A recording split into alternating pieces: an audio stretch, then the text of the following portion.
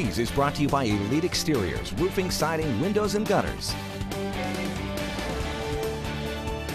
All right, we are back, quickly approaching 5:15 o'clock already on this Friday. And once again, the initial front moving across the area this morning. We've noticed the change here in the metro, mainly with the wind. That's the big story at the current time. Temperatures actually still not bad. Most of us in the upper 20s to around 30 here in the metro, but it will be getting colder through the day as temperatures again fall through the 20s, and the winds will eventually put wind chill factors from the teens down below the 10-degree mark. I think by this afternoon, looking at wind chill factors probably in the mid to upper single digits. Then the reinforcing shot of Arctic air comes in tomorrow night and Sunday. That will be accompanied with some light snow. I think a lot of us could see a dusting to maybe an inch or two. Not a huge thing, but certainly enough to kind of recoat the ground. And then just the cold weather will be the big story by early Sunday morning. Outside right now, we're 29 degrees. There's the winds. North-northwest 18 gusting to 25. The other numbers getting even colder to the north. Look at this. Right now in Wayne, it's already down to 19.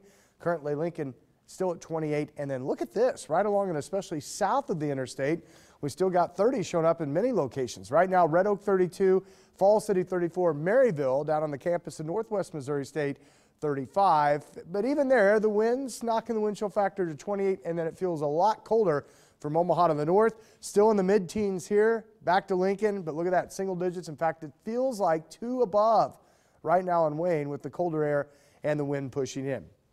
All right, as we check out our futurecast through today, not much change, a lot of clouds, maybe a few flurries, but you see temperatures kind of up and down through the low to mid-20s. In fact, I'll be shocked if we actually get back in the upper 20s this afternoon. I think this computer model a little optimistic, and then even colder tonight. We don't recover much tomorrow, and then that next shot of Arctic air really brings the temps down through the second half of the weekend. Outside right now, here as we check out Viper, you can see some clouds around the Boys Town area. In fact, most of the metro seeing clouds move across our skies.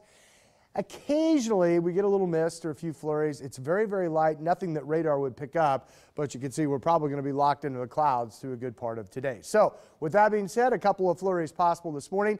Temperatures steady and actually falling through the 20s. They may try to recover a little bit this afternoon, but the high's already been achieved just after midnight in the mid-30s. And to make matters worse, the northwest winds stay up through most of the day, at times gusting to 30. Fortunately, we lose the wind tonight as we drop all the way down to 8 above, and then the forecast from all, very little recovery here. I think we get back in the mid to upper teens.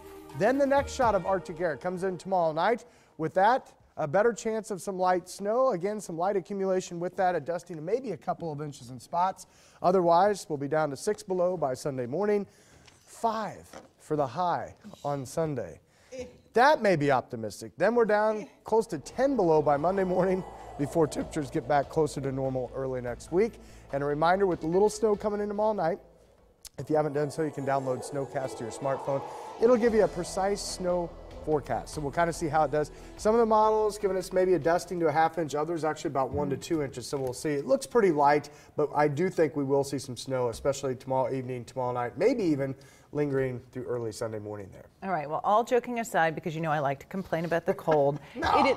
No, she doesn't complain. This is serious cold. So yeah, it is. Just a reminder out there, folks, make sure pets have some sort of shelter, maybe throw an extra blanket or some straw hay in for outdoor pets so they have something to insulate, and make sure they have plenty of water because, you know, they drink water and that sweat keeps them going and keeps them warm. So. And it's tough because you put water out, it freezes. Yeah, so you have to check it. If you can, maybe bring them in, get them in the garage. At least I know a lot of the dogs, we don't like to muddy up the house. But yeah, this is one of those, like you said, dangerous cold weather. It is dangerous, all joking aside. All right, Ryan. Thanks so much.